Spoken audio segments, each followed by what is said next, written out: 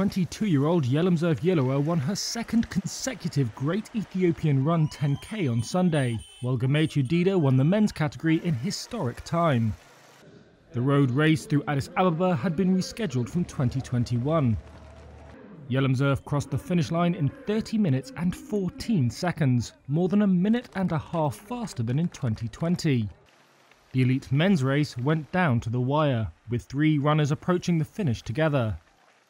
Gemechu crossed first ahead of former Dubai Marathon champion Gemechu in second and Dida in third. Race organisers said Gemechu's time of 27 minutes and 22 seconds was the fastest ever recorded in the race's 21-year history. Thousands of mass athletes took part behind the elite runners, with organisers saying a total of 17,600 finished the race.